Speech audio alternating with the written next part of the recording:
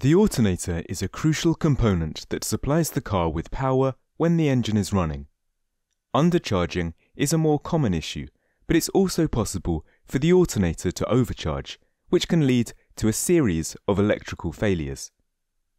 Alternator overcharge is caused by a defective voltage regulator, and the only solution is to have the alternator refurbished or replaced.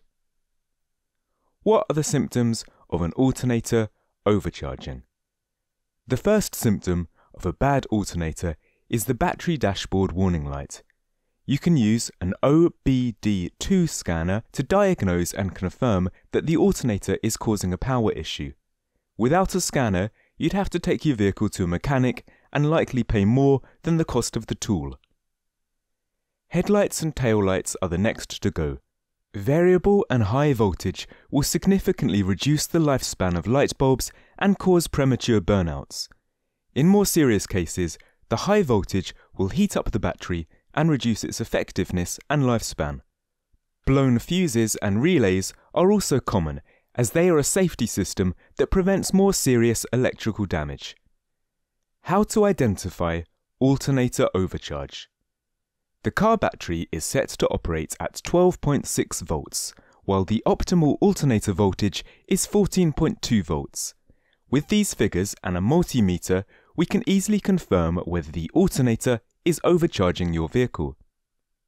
Step-by-step instructions. 1. Set the multimeter to 20 volts DC. 2.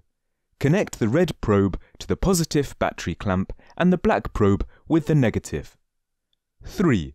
With the engine off, the base reading from the battery should be 12.6 volts or at least above 12 to 12.2 volts. 4. Start the engine. The reading should be between 14.2 and 14.7 volts as the alternator starts recharging the battery. 5. Turn on the headlights, radio and hazards. The reading should still be higher than the base battery voltage, ideally above 14 volts. Check the video description to see which multimeter we recommend. Battery voltage below 12.2 volts could indicate that it's dying. Drive the car for at least 30 minutes and check again. If the battery voltage is still low, to confirm what the cause is, we need to eliminate the alternator. The alternator operates in the 14.2 to 14.7 volt range. This is enough power to quickly but also safely recharge the battery. Turning on the headlights and other power consumers may lower the voltage slightly, as the alternator has to supply them with power as well. If the voltage drops below 14.2 volts without load or below 12.7 volts under load, it's a clear sign that the alternator is not supplying enough power.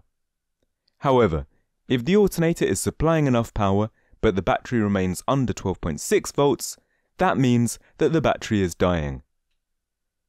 The overcharge is the easiest to diagnose. The voltage reading, when the engine is running, will go beyond 14.7 volts.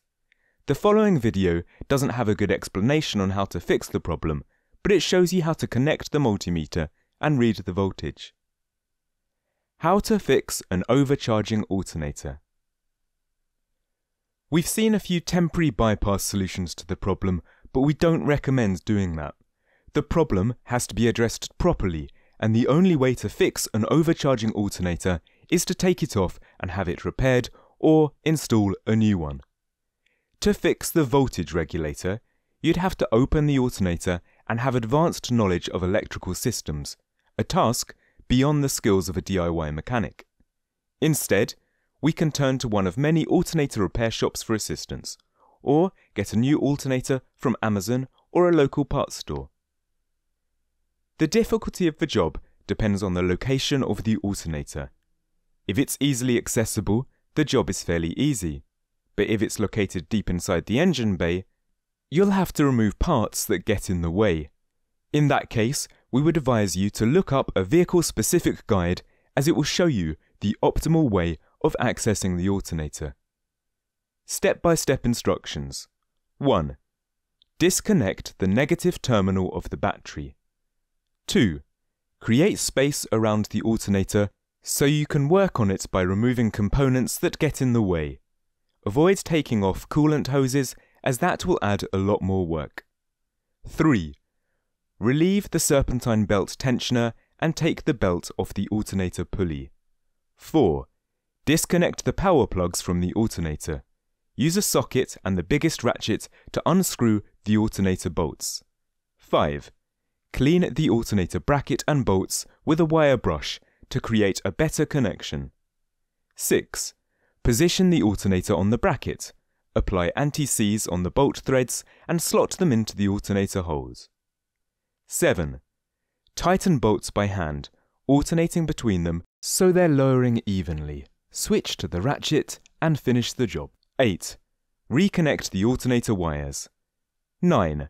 Mount the serpentine belt back in place and double check that it's seated properly on each of the pulleys. Reference the diagram on the engine bay sticker or inside the repair manual. 10. Reconnect the negative battery terminal. Here are some common questions we get asked about overcharged alternators. Can I drive with an overcharging alternator? Driving with an overcharging alternator increases the risks of damage to the electrical components, primarily light bulbs and the battery.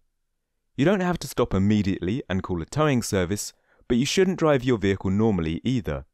Take it to a mechanic or address the problem yourself by following the guide. Is 15 volts too high for an alternator?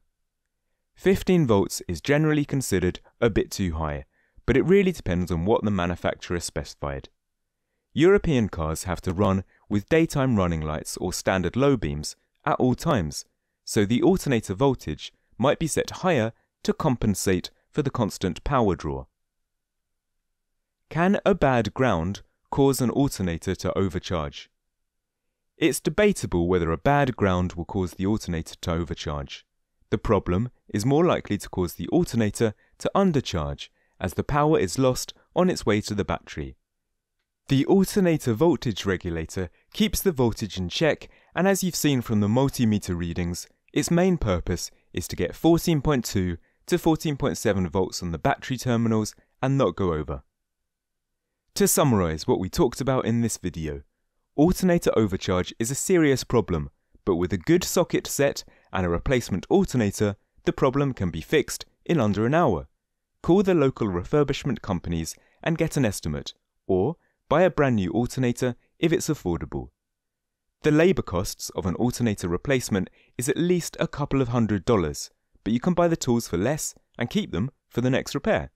That way, you're building up your toolkit until eventually almost all repairs will involve replacement parts and nothing else, significantly reducing the overall cost. We hope this video helped. Thank you for watching. Don't forget to like and follow so you don't miss any of our videos.